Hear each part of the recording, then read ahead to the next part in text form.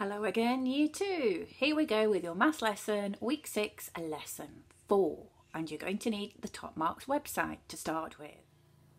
We're going to play another subtraction game. You've got to get really quick and confident at recalling simple subtraction facts ready for Year 3. So in the search, type in loop cards.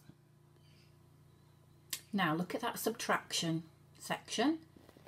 Pick which level you want to start with. You can either subtract within 10, within 20, or stretch yourself within 50, or even within 100. Let me show you how to play using within 20. So you start here. Your sum is 19, take away 6. So you're looking for a blue answer for that question. And if you click on it, it slots it into the loop. Click and drag.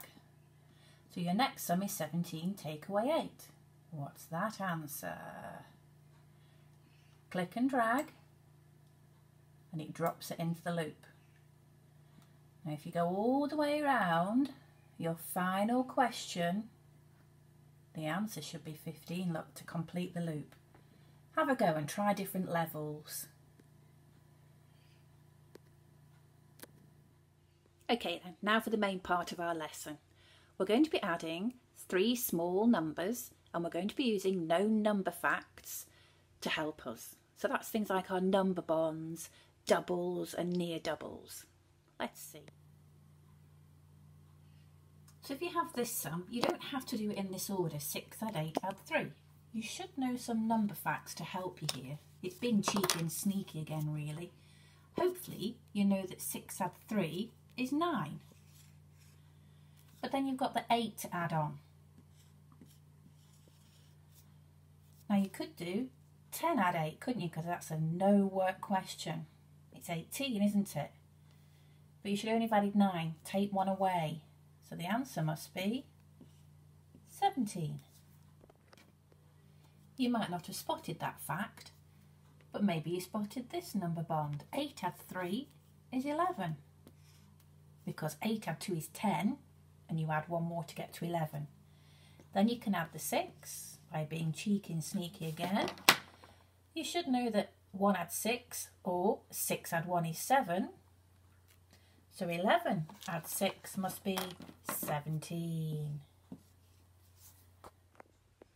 Now adding 3 small numbers might be too easy for some of you, so let's have a go at adding a few more together. Remember, we're looking for facts that we know. How about this one? What number facts do you know that could help you to work out the answer? Pause the video and have a chat with your grown-up or your big brother or sister.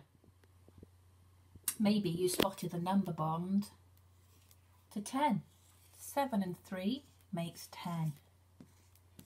Hopefully you also know that 5 plus 4 is 9. And then that's a no work question, isn't it? Think of the place value cards, push them together, 10 add 9 must be 19. You might have done it another way. That's perfectly all right. Now we're going to use our known number facts in cheeky sneaky ways to solve some word problems. Have a read at this one. Pause the screen. Now on some square paper, would you write down the sum that you need to do to work out the answer? So you should have written that. Now, underneath, I want you to show me how you could solve that using a known number fact. How can you let me know what went on in your brain?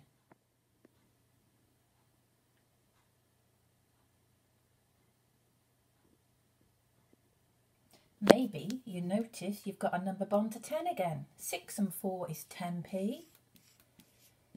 And you know what the answer is here. Easy peasy, 19p. My pen's running out, sorry. The next part of this problem is, I want you to work out how much change Annie would have if she bought these items and she paid with a 20p coin. On your squared paper, can you write down the sum that you now need to do? And of course, write down the answer.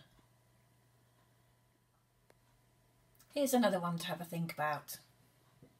Michael and Mum are going to the shop to buy sweets. Michael has 11p in his wallet. and a 5p coin in his pocket. Mon has 7p. Okay, how much money have they got all together? Write down the addition sum on your square paper that you need to do. Show me some known number facts that you need to use to help you work out the answer. So this is the addition sum you should have written down. If you haven't done that yet, pause the video, get it written down and look for those known facts. Pause the video while you do it. You should know your number bonds to 12. You should know that 7 and 5 makes 12. But then you've got the 11p to add on. Think how you do that. So the answer was 23p. Don't forget the p sign, so important. Whoop. What about the last part of the question? Have a read and write down your answer.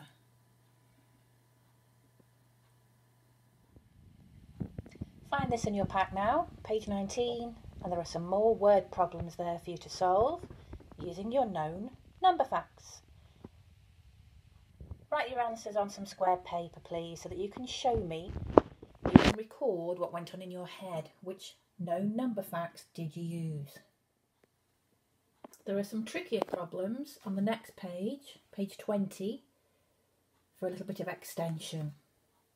Again, write your sums on the square paper and show me you're working out. Most of you should then be able to have a go at Mastery Checkpoint 34. And then you can go to the Enrich website for DOM and have a go with the dominoes. Don't forget there's copies of dominoes in the emergency Google pack if you've lost yours. And for more maths, try these down the side. Have fun, boys, and I'll see you tomorrow. Bye.